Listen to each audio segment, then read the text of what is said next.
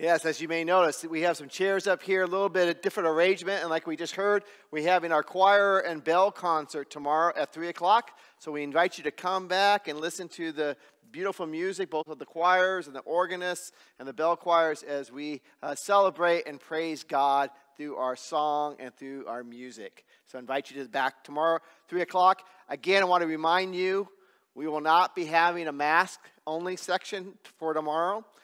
So if you need to wear a mask, just be aware of that, and you're more than welcome to sit anywhere that you feel comfortable. For my installation, which will take place on Sunday at 3 o'clock, we will have a mask-only section for that service. So we will for that service on Sunday afternoon, but not tomorrow for the concert. Again, in case you do not know who I am, I'm Pastor Mike. I'm the new pastor here at Desert Hills, and it's great to be with you tonight. It's great to hear the music and just to be a part of this gathering this evening. As part of our life together as Desert Hills, we remind ourselves of our mission statement. So tonight I have the honor to lead you in what we claim to be and to be about here at Desert Hills. We celebrate grace, God's abiding and ever-present love in our lives, and because of that love and that grace, we make disciples. And by being disciples, followers of Jesus, we make a difference in the world. That's who we are. That's who we believe God is calling us to be. So thank you for reciting that with me tonight. Tonight I come with some sad news that we just got a report this today that Reverend Dr. Richard Lynn, our associate pastor here at Desert Hills from 1999 to 2015, has been an active member even after his retirement here at Desert Hills, suffered a massive heart attack. And he was airlifted to Tucson Medical Center, where unfortunately surgery is not possible. So he is in God's care now. Pastor Barb and his wife Dottie are there at his bedside. So we just keep him and Dottie and the family in our prayers as he walks now. Whatever God brings in the hours and days ahead, we just lift him up before God. So I invite you to join with me as we pray tonight for Pastor Lind. Gracious living God, we just lift up Pastor Lind to you as he's suffering from a heart attack that has attacked his body, but we know that you are there in his room. We know that you are holding him close. We are thankful for his faithful service, not only here in this place, but in all places that he served. We just ask that you watch over his wife, Dottie, as she walks with him in this time. Give her your peace and grace, but we just pray for your comfort, for your strength. We pray for unexpected healings in ways that we can't imagine. We just place him in your care. We're trusting in your love and your presence. Fill his room with your grace, and may he just feel your words whispering in his ear that he is a child of yours, baptized and sealed by your Holy Spirit. We pray this all in your Son's name. Amen. At this time, again, I just want to thank Pastor Dennis Nelson for leading tonight's worship service. Pastor Dennis. Okay, we're going to hold an evening prayer. I think you know what to do mostly, and if you don't, just listen and follow along. You'll be fine. The words are on the screen. You've got books to help as well. All right? Jesus Christ, you are the light of the world. The light no darkness can overcome. Stay with us now, for it is evening. And the day is almost over. Let your light shatter the darkness. And turn your heap of people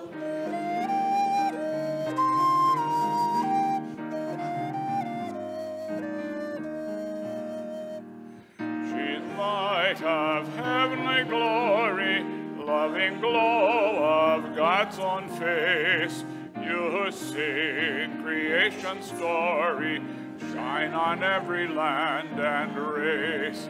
Now as evening falls around us, we shall raise our songs to you. God of daybreak, God of shadows, come and light our hearts anew. in the stars that crease the darkness, in the blazing sun of dawn, in the light of peace and wisdom, we can hear your quiet song.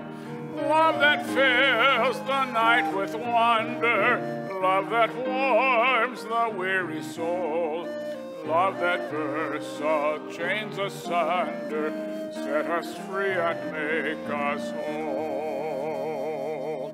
You made the heavens splendor, every dancing star of night. Make us shine with gentle justice, let us each reflect your light. Mighty God of all creation, gentle Christ who lights our way, loving Spirit of salvation, lead us on to endless day. May God be with you all. Let us sing our thanks to God. It is right to give God thanks and praise. Blessed are you, Creator of the universe. From old you have led your people by night and day. May the light of your Christ make our darkness bright. For your word and your presence are the light of our pathways, and you are the light and life of all creation.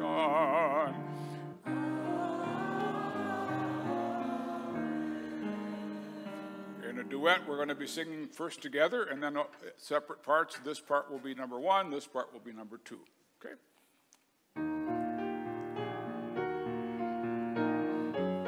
First all together.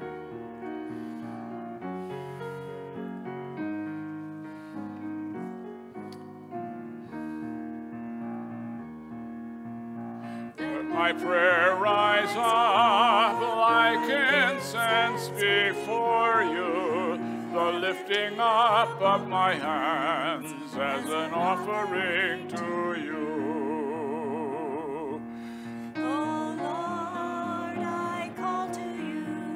God, I call to you, come to me now. Oh, hear my voice when I cry to you. Let my prayer rise up with incense before you, the lifting up of my hands as an offering to you. Keep watch within me, God. Deep in my heart may the light of your love be burning bright. Let my prayer rise up like incense before you, the lifting up of my hands as an offering to you. All praise to the God of all, Creator of life. All praise be to Christ and the Spirit of love. Let my prayer rise up like incense before you, the lifting up of my hands as an offering to you.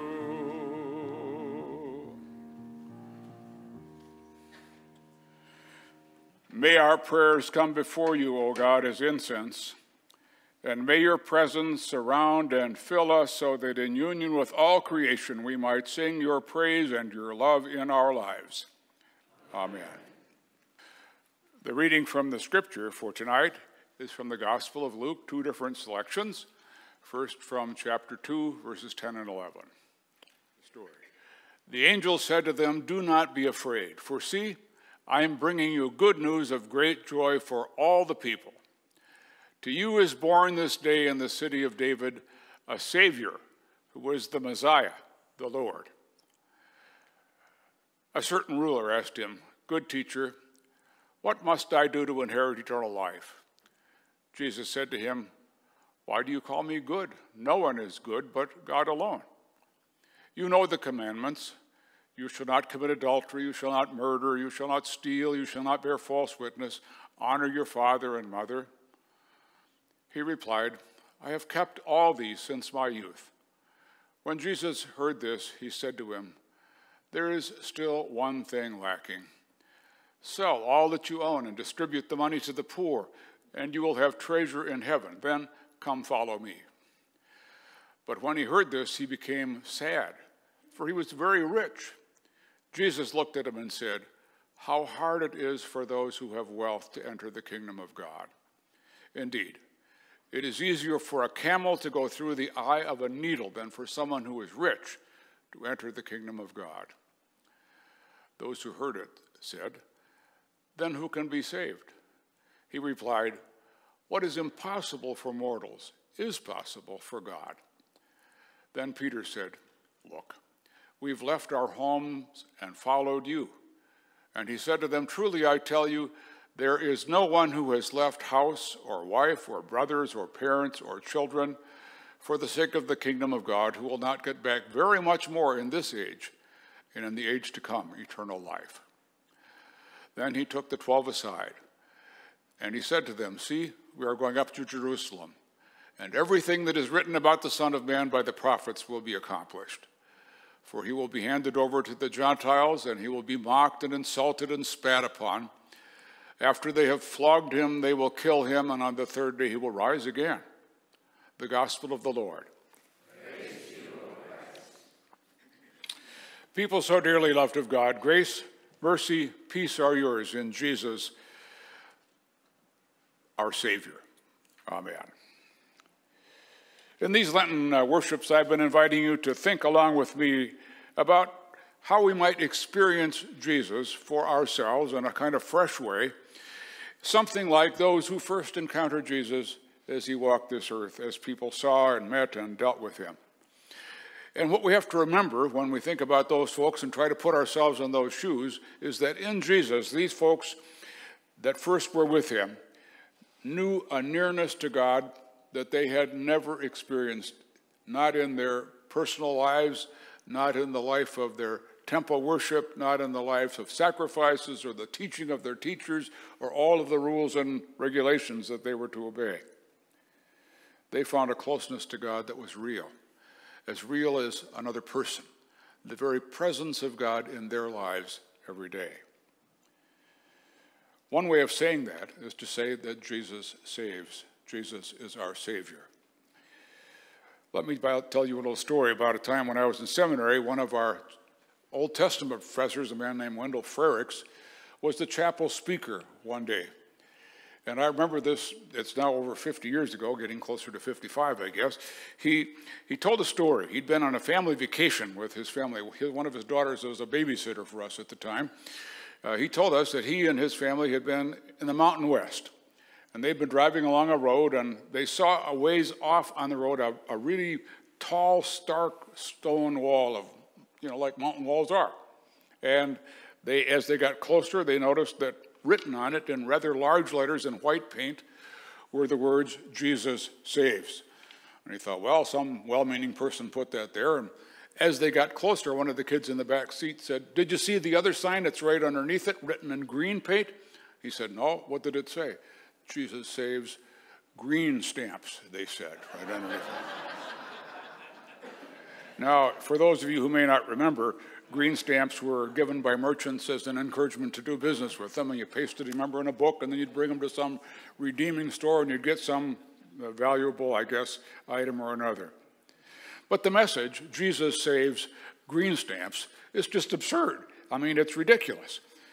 But the point Dr. Frericks made in that sermon that I remember so well is that the deepest truth of Christian faith, even the truth that Jesus is our Savior, is never experienced or understood apart from our actual life, from the real life we live, with all of the absurdities and the foolishness and the brokenness, the silliness that makes us laugh, and the things that make us weep, all of those things.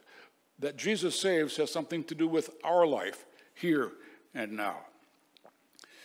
For nearly 2,000 years, the cross has been a symbol, a sign, a reminder that love that went to the cross is what put Jesus' first friends, followers, and us in touch with God, is a kind of life that is given up for us, for the world. Jesus saves us not only now, but the whole world. Every Good Friday for many years when I was in Hudson, Wisconsin, one of my roles was at a certain point in the Good Friday afternoon service, I would go out into the narthex, and there was a giant wood cross. It was about 7.5 or 8 feet tall. And that thing would be really heavy. I put it on my shoulder, and I would walk carrying it, well, not really carrying, dragging, thump, thump, thump. It went down the aisle with me. And I put it up in the front of the church in the chancel, and the response of the congregation, each time I would say these words, "Behold the salvation of the whole world." And the people in the congregation would say, "Oh, come, let us worship him." The cross is a symbol of the kind of love that God has for us that we understand. But how did Jesus' death make sense? There's been a lot of books written about that. There's a whole department of soteriology in every seminary that talks about how it is exactly that Jesus saves.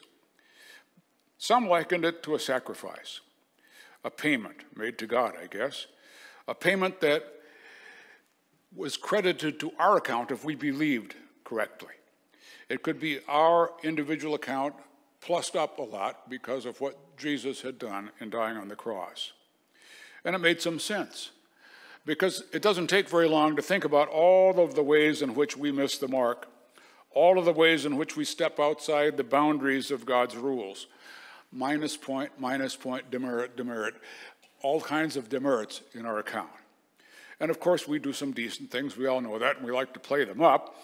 Sometimes some kind things, sometimes some generous things. But because in our account, kept in God's booking department in heaven, I guess, there are so many negatives, so many minuses, the final tally comes out inevitably negative. We're overdrawn, separated from God. There's no bridging the gap. We are stuck far from God. That's our situation. But then by God's mercy, full payment is made for our sin by Jesus' death at Calvary, so that we can be forgiven. And then if we confess our sin, have faith in Jesus, and believe the right things, a super plus sign is added to our account so that when the glory train comes, we get on and we get to be passengers on our way to heaven.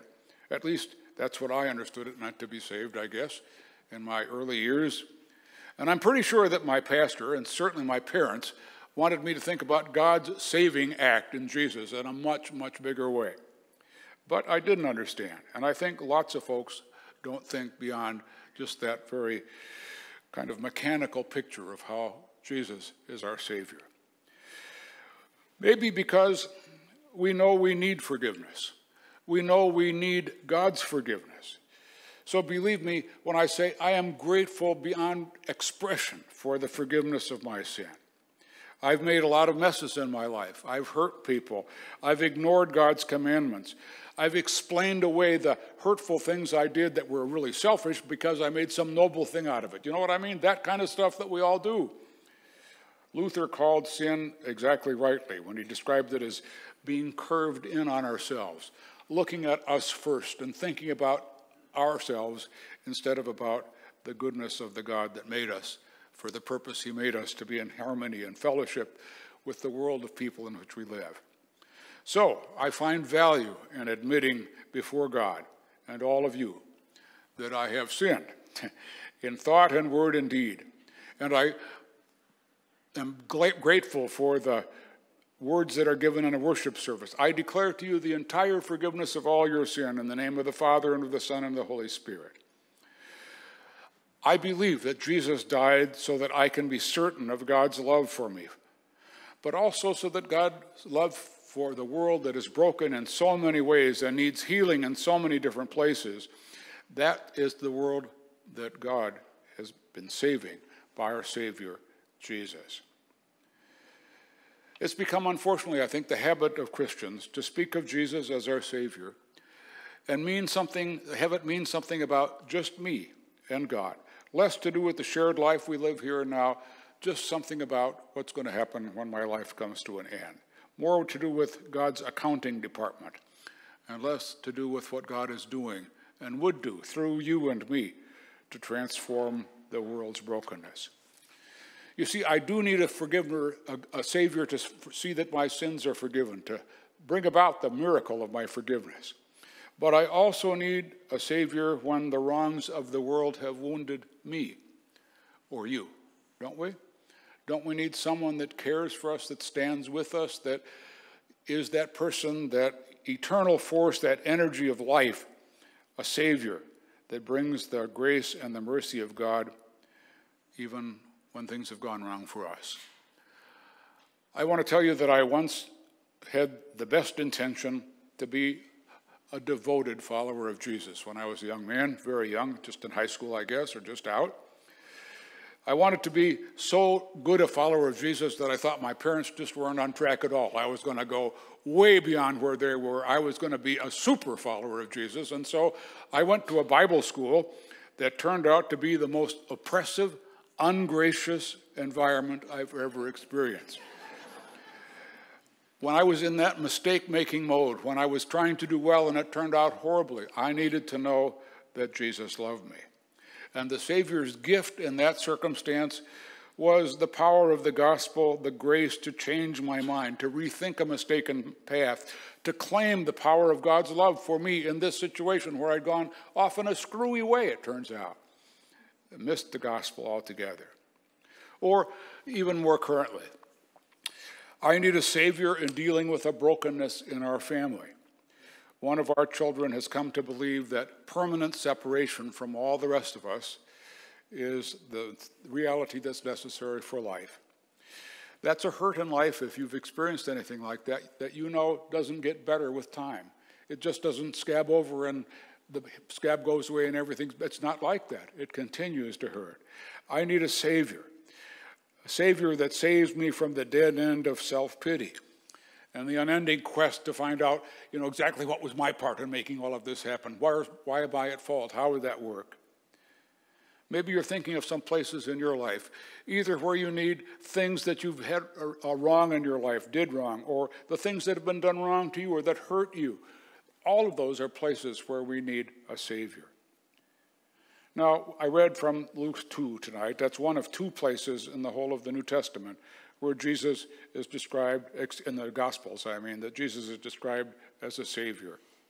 Behold, I bring you good news of great joy, which will be for all the people. To you is born this night in this city of David a Savior, Christ the Lord. And the second place that Jesus is called a Savior in the Gospels is where he meets once with a woman at the well in Samaria. You remember her? She said, I've met a man who told me everything I ever did. And she explains it to the people in her little Samaritan town, and they say, this is truly the Savior of the world. It's about the most unlikely thing to say for a bunch of people who thought Jews were on the wrong track, and this teacher, Jesus, certainly couldn't be anything like that. They saw him as a Savior. But tonight, I boldly proclaim to you this good news. The salvation that Jesus brings sweeps broadly into the life of the world. And it continues, it goes on, it's active and alive day after day. It's not a transactional kind of reality, it's a relational kind of reality that's happening in our world even now. Those who found Jesus first as Savior were the ones who he gave in their real life every day. Access to love that flowed to them from the very heart of God. Jesus' love saved people, not just for heaven, not just from their sin, but for life that matters in the days that we have on this side of heaven. The disciples never called Jesus Savior in the Gospels, as far as I can tell, but they saw the saving work of Jesus day after day after day. And the result of those daily encounters that Jesus had with the people he encountered were that they found a salvation of sort, life-saving love. Maybe that's because the word save has a root in Latin, the same word from which our word salve is made. Something soothing that comforts and covers up and helps to get better. Healing ointment. Now put those root words of salvation up against those who walked with Jesus in Galilee. They watched those who suffered misfortunes in life find wholeness again. They saw people who were driven by energies that were destructive and hurtful to them and to the people around them at peace with themselves and with their communities again. They saw people that were isolated because of awful diseases, the kind of things that would make everybody, sometimes even the law, make them shunned. Jesus found them restored to their friends and family. Folks who had terrible reputations found out over and over again that they were more than the record of their past. See, that to me sounds like the work of a Savior. It gets into the heart of life itself, into the reality of every day. I came across a story in a book that I bought by a man named Usman Umar. The name of the book is North to Paradise. It's only a couple hundred pages long. It's the story of a man born in a village in Ghana, a jungle village. That's in tropical West Africa. When he tells about when he was a child, he would see great silver birds, airplanes, flying overhead. And he asked his people in his village, the elders, what are those things? And they explained, well, those are airplanes. They're from the land of the whites, where everything is wonderful, where they live. They are fabulously wealthy. They do whatever they want. There is no hunger or hurt where they are. They come from paradise. And even as a young boy, Usman decided going to paradise would be a good thing. So it wasn't too long until he came to a spot in his life where life is tough in a village in the jungle of Africa, that he had to find a way to make his own way. His family essentially kicked him out on his way to make his own living. So he ended up in a little larger town, and he worked sometimes, and it really got to be difficult. And so even as he was in his adolescence, he decided that he was going to do what he had dreamed of doing when he was a child. He was going to find his way to paradise. And he had heard only that it was north and that it took a long time to get there, but he thought he would not get there if he didn't start soon, and so he started. He and another friend began walking from their village in the southern part of the western hump of Africa. That's where Ghana is. They didn't know when they began that the trip to Gibraltar, which was the closest place of the European continent to where they were, was, if you took an automobile or a bus, 3,400 miles away. And they didn't take the shortest route. They took a route that ended up taking, nobody knows exactly because no one was making maps, but by the cities and towns that he went to in his report, something between 5,000 and 6,000 miles on foot mostly. Oh, they hitched a ride now and again, but mostly they walked. And because of the route they took, they came up against the terror of the Sahara Desert. That's what the northern part of Africa is. And they had listened to enough folks as they walked along to know that they would not be wise to try to cross the Sahara on their own. It could be deadly. So Usman worked for a while and made enough money so that he could find a way to use an entrepreneur's vehicle to get from where he was across the desert to a safe place. He was surprised, after he'd worked, saved the money, and paid it, to come the appointed departure time. He was rather expecting he and maybe a couple others would be riding in a Range Rover, but it turned out 46 men altogether were waiting. There were several Range Rovers, but they were very crowded. People were stuffed into them like sardines with a parcel of food that they brought to make it through and a bottle of water. And the Range Rovers drove out into the desert for a while, a few hours, and then they stopped. They said, this is a necessary break. You can get out and take care of whatever necessary things you need to do. And while they were attending to business, the Range Rovers drove away and left over 46 of them in the middle of the wilderness. Well, by the time they had walked this far, they had learned a bit to reckon by the stars, and they knew they wanted to go north. They got a little off track. They went to Tunis instead of to Gibraltar, which is quite a ways away. They started to head north. And as they headed north, in 4 days, all but 4 of them had died because of water shortages and no food anymore. One day, Usman was happy enough to be one of the survivors. Someone saw on the horizon stakes that looked like telephone posts. And they wondered if there was a telephone post there, electric line, maybe there would be some village, some city, someplace where we could get help. And so that morning they all decided to go, but Usman was so weak and so tired, so exhausted, so thirsty, so dehydrated that he wasn't able to go. The others left him behind.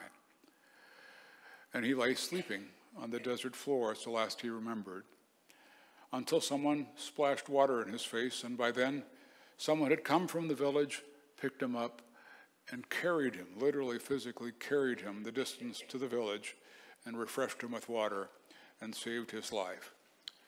Usman describes the person who came from that village and carried him to safety as his savior. And I would say there is no better word to describe what happened for him. He was dead, but he was saved. Now, Jesus is, I believe, that kind of Savior. Jesus is that kind of experience of God's presence, that love becomes water where he is, water in the desert. Love becomes the guide to take us where we can't go on our own, giving us life when death is all around. I think that what Dr. Frericks and his family saw in that sign that seems so ridiculous, Jesus saves, green stamps, says the truth of it all. The only place we experience what it means to have a Savior that is truly a Savior of the world, as we confess on Good Friday, is that Jesus is a very much down-to-earth, here and now Savior. And if we think about faith as only trying our best to be good enough to join God in heaven, we need a Savior still. And if we think faith is being lucky enough to find, by believing the right things or hearing the right words, somehow a ticket to paradise, I think our hope is in vain. We still need a Savior. And if we're counting on our religious tradition to overcome some deficit in our holiness, it's not going to work. We need a Savior. And here's the good news. God's love comes near enough to us in Jesus to give all of history, all of humanity, a definitive push away from the meanness of exclusion and the pain of hurt and the consequences of our mistakes and the puffed upness of always being right and all of the things that make life so hard. Jesus is that force of God that pushes things in a different direction, that's transforming the world, that's making things new. God comes near enough to us in Jesus to give us eyes to see that war is futile, that everyday life is terribly, terribly valuable, that every person is of infinite worth, that there are possibilities of healing even desperate breaches in relationships. The hope is that the everlasting, unending love of God, even in death, finds us brought closer to him. So, what I want you to hear tonight is that Jesus is our Savior. And I want you to hear it in the biggest way you can imagine, that it's not just about some moment that happens when we say some words and another set of events when it comes to the end of our life and we get whisked off to glory. Jesus is our Savior here and now, and all the way draws us closer to him, and in the end we surely will be in his presence forever. Amen. Oh yes, now I have a little dialogue that I forget almost every week. The light shines in the darkness. Okay, Gordon? An angel went from God to a town called Nazareth, to a woman whose name was Mary. The angel said to her, "Rejoice, O highly favored, for God is with you. You shall bear a child, and his name shall be Jesus, the Holy One of God Most High. And Mary said, I am the servant of my Lord. I live to do your will. My soul proclaims your greatness, O God, and my spirit rejoices in you. You have looked with love on your servant here, and blessed me all my life through. Great and mighty are you, O Holy One. Strong is your kindness evermore. How you favor the weak and lowly one, humbling the proud of heart.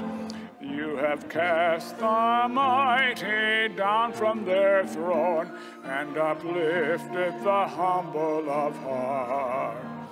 You have filled the hungry with wondrous things, and left the wealthy no part. Great and mighty are you, O faithful one. Strong is your justice, strong your love. As you promised to Sarah and Abraham, kindness forevermore. My soul proclaims your greatness, O God, and my spirit rejoices in you. You have looked with love on your servant here, and blessed me all my life through.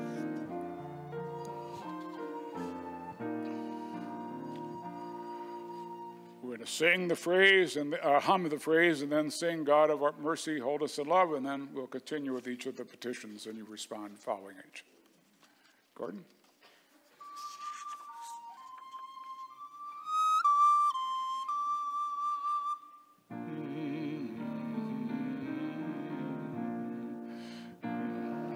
Mercy, hold us in love.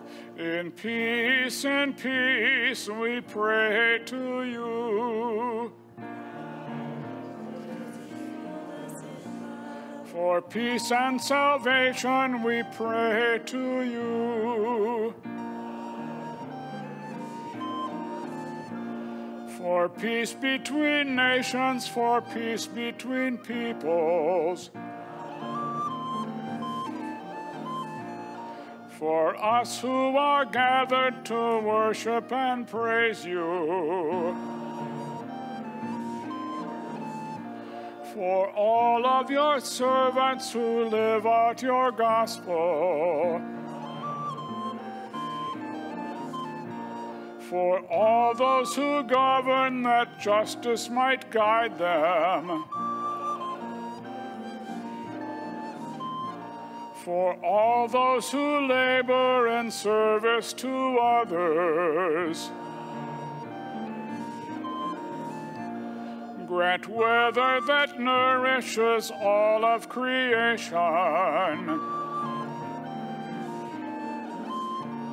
Keep watch on our loved ones and keep us from danger. For all the beloved who rest in your mercy. Help us, comfort us all of our days.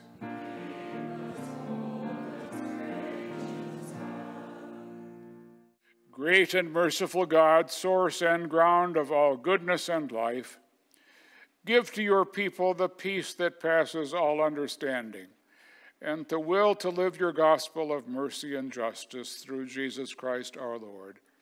Amen. God, remember us in your love and teach us to pray.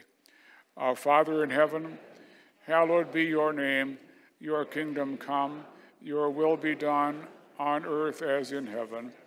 Give us today our daily bread. Forgive us our sins as we forgive those who sin against us. Save us from the time of trial and deliver us from evil. For the kingdom, the power, and the glory are yours, now and forever. Amen. Let us bless our God. May God Creator bless us and keep us. May Christ be ever light for our lives. May the Spirit of love be our guide and path for all of our days. Amen.